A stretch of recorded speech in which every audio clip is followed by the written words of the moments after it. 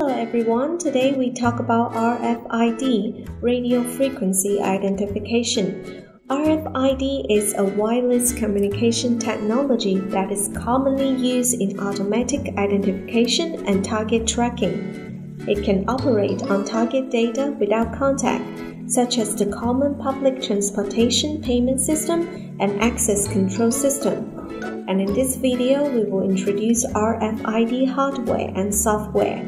Then we'll make an RFID charging system. It's very simple, mainly in 3 steps. Firstly, use the key for verification. Secondly, execute the deduction operation. Thirdly, output the balance.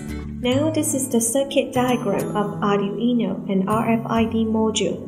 The pin 3.3 volt of the RFID module is connected to the 3.3 volt power supply of Arduino, and the reset pin RST is connected to the pin 9 of Arduino.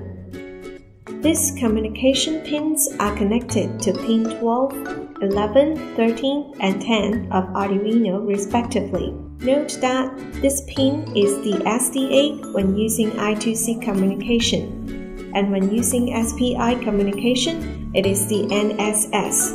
This circuit diagram is connected according to the RFID library, and this library file can be downloaded from Arduino Library Manager. Here's the code. Add these 2 libraries.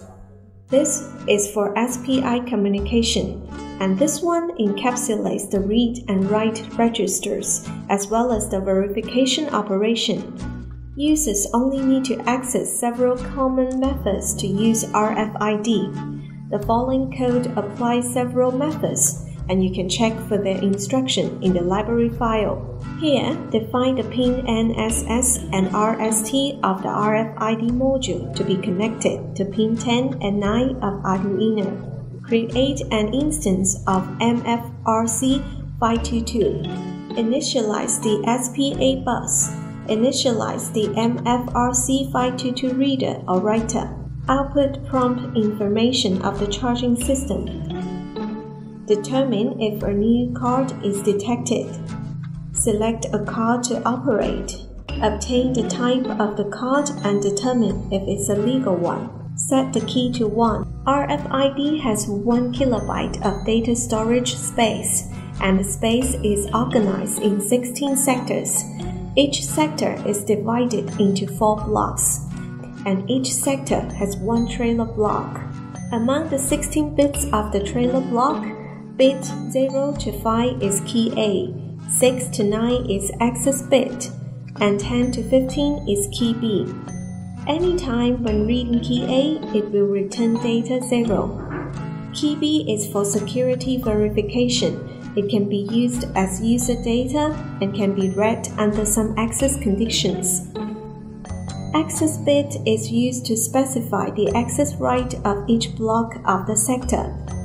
Bit 9 can be used as user data. Operation data block 5, use key B for verification. Perform the deduction operation. The amount here is set to 1. Read the balance and output. Modify the card activation status. Stop the encrypted transmission.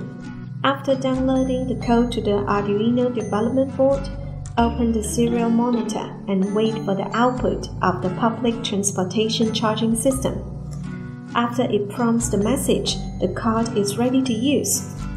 Now we output the deduction information to the serial monitor. We can see that the card has been used 5 times, and the balance is 95 yuan. Seems that the system works very well. Okay, this is pretty much it of this time. See you!